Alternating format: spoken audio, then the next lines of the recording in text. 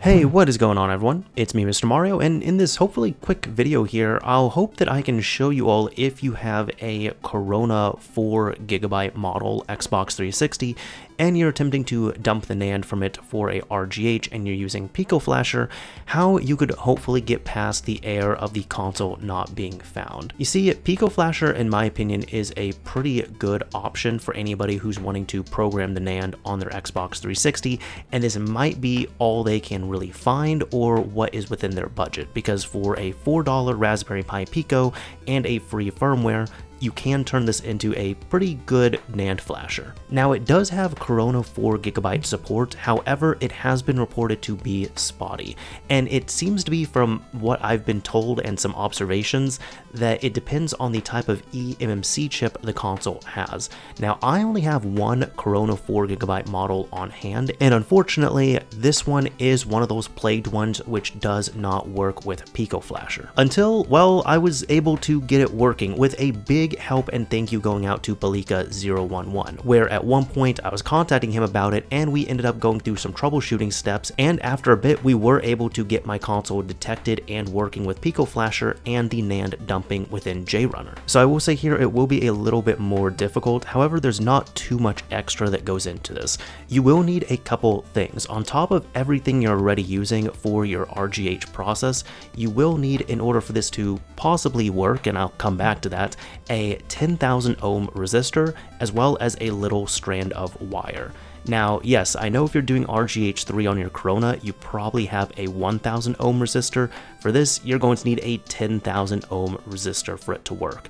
And I do want to give a disclaimer that so far, this was really just tested on my own system here, where Balika was kind of helping me remotely, and I was able to get it working on my system. So what I'm saying here is your mileage may vary, but a big thank you and shout out to him, and I did want to make this video to hopefully get the information out there, and maybe this can help out some other stubborn consoles if your only option is PicoFlasher. So you can see here I have my Raspberry Pi Pico with PicoFlasher installed in the system already.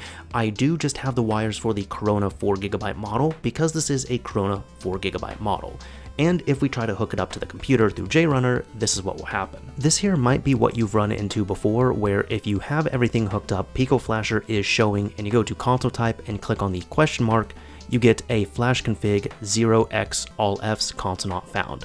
And as many times as you do it, it's still going to get that. You can try and read the NAND, but as you can see, console not found, we can't get anywhere, even if the PicoFlasher is wired up properly. Now do keep in mind, before you attempt this on your system and you're getting this error here, I'm just going to be blunt, this is not going to solve any issues with poor soldering techniques, or other soldering issues. So I know at least for my system here, I do trust the soldering. However, if you are soldering with shorts, you're not making proper connectivity, or there's other issues here, this is not going to fix any of that. This here will really only work if your soldering is good and sound and trusted, and you just have a console which is a little stubborn due to the eMMC. So ripping into this right here, I'm going to show you all how you can get this all wired in. Now do keep in mind here, this isn't going to be the prettiest looking solder job, and that's mainly because this here is going to be temporary, but as long as it works, that's what we need. Now in order to give myself a little more working room, I'm just going to remove these two wires right here, because we are going to have to get in here at this point. Once these two wires are removed, you might have to remove all the wires here if it's easier for you, but either way, we do have to get this wired up, but with the resistor and the extra wire on hand. So for our resistor, we have to come over to the U1D1 section, which is going to be familiar for anybody who's worked on a Corona 4GB model.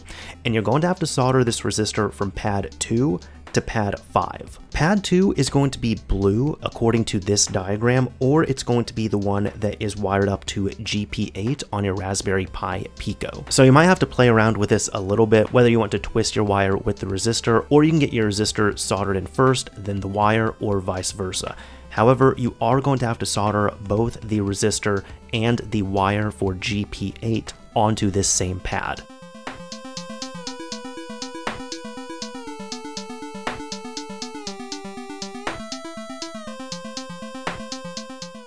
Once that's been completed, do keep this in mind. Resistor legs are going to be hard and these pads are pretty sensitive and brittle. So you're going to want to be careful here if you're doing what I'm doing, which is bending this to shape a little bit, just because I don't want this shorting out any other pads, any other points, or any other wires and really causing issues. However, once you get it bent to shape, you can bring the other end of that resistor over to pad 5 over here, which should not be populated. Just go ahead, come over here and wire up this resistor. There are going to be some components on the board here which you will have to be careful with, so what I would recommend doing is get the wire soldered in and then carefully, just very carefully, kind of bend it away from those other components.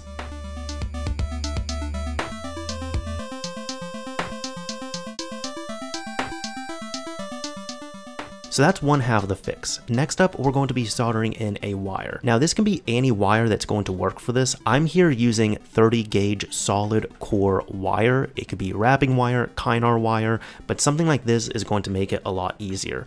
And we're going to have to do the same thing right here. And you are going to need to solder your wire to ground as well. So you're going to want to do the same thing here. Again, the same thing as before, if you want to twist the two wires and solder them onto the pad together, or if you want to solder the ground wire and then the jumper wire second, it's going to be up to you as long as you get them both connected. Again, this isn't my best work, but this is all temporary here just to get this kind of bodged and working.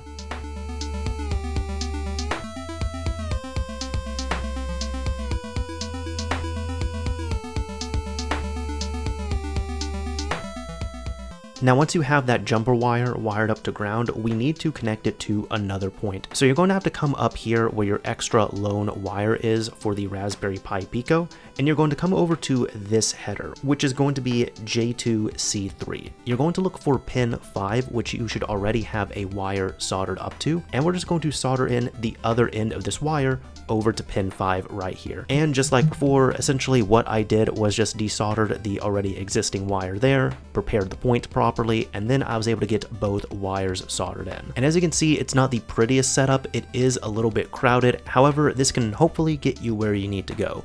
So at this point now, with that jumper wire and that resistor in place, go ahead and finish rewiring your Raspberry Pi Pico, getting it wired up for a Corona 4GB model. Now I was able to get the last wires tacked in here, and once everything was soldered in, I turned off my soldering iron and then brought my console over to my PC. Now with the fix in place, I'm going to go to console type, hit the question mark, and as you can see, it was able to find my Corona 4GB with the eMMC connected.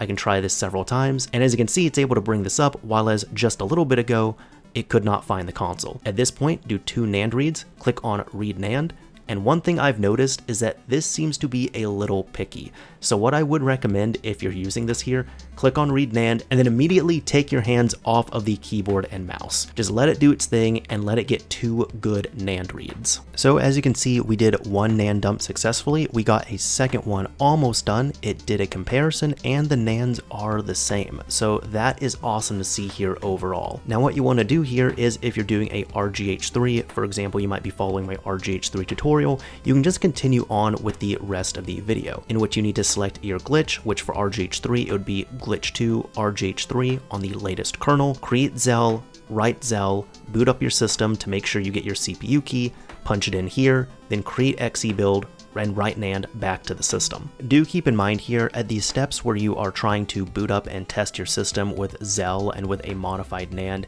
in case your system does not turn on, you might just have to temporarily undo the fix. So you can really just disconnect the resistor from one of the points and that jumper wire from one of the points and just keep those secure. But as you can see, that's all there is to it. Is it the prettiest fix? Not so much. But does it work? Well, at least for my console it did. So that's why I'm sharing this with you all, and if you all have gotten stuck at this point but this worked for you, please let me know, because I would be interested in seeing other systems that might be out there.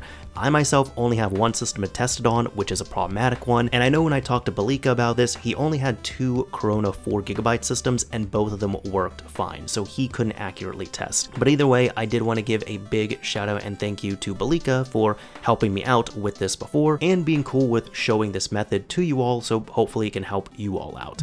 If it helped out or if you found it interesting, a like would absolutely be appreciated, and if you didn't like it, a dislike is fine as well too. But as I always say, this is Mr. Mario, signing off. Thank you all for watching, everyone.